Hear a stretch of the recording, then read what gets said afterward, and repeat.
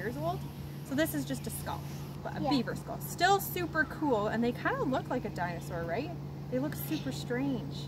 So that's probably what you thought dinosaur there. So they have really cool teeth right here too. See that? They're orange. Yeah, I can tell you why they have really cool teeth. Please tell us. We need to know. Because they chop wood with their teeth. You are so right. They chop all the wood with their teeth. Yeah. And then what do they make with the wood that they chop down? They like make with the wood chop down. They make a like little beaver home. Yeah.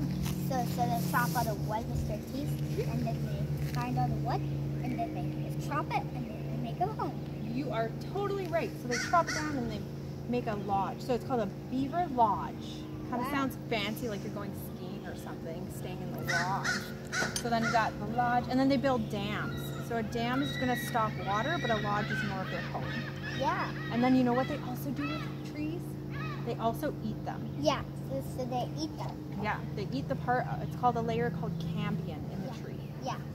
Very cool, eh? Yeah. Lots of cool stuff. What's that? What's this? Oh, good question. So we got these. What do you think they are? Okay.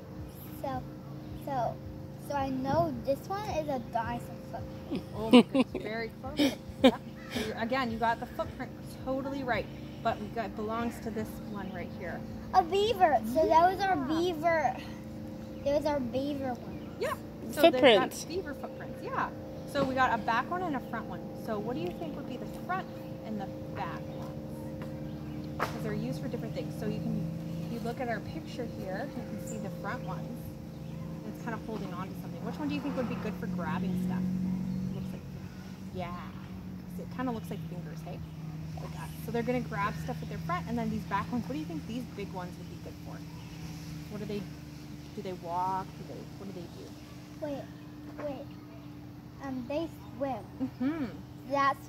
So beavers swim. Yeah. So they have to use something to swim. Oh, yeah, for sure. So they're going to use these to swim, and they're like a big paddle. Like if you're canoeing or in anything, a boat like that, you're going to use it, and that's the same idea. They're paddling along with their back feet. Okay. Pretty cool, hey? Yeah. Imagine if we had these.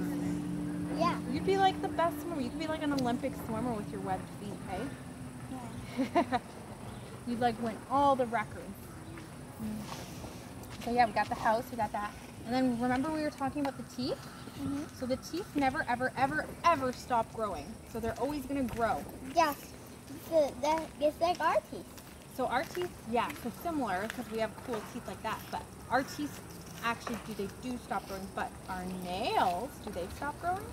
Or do we have to cut them?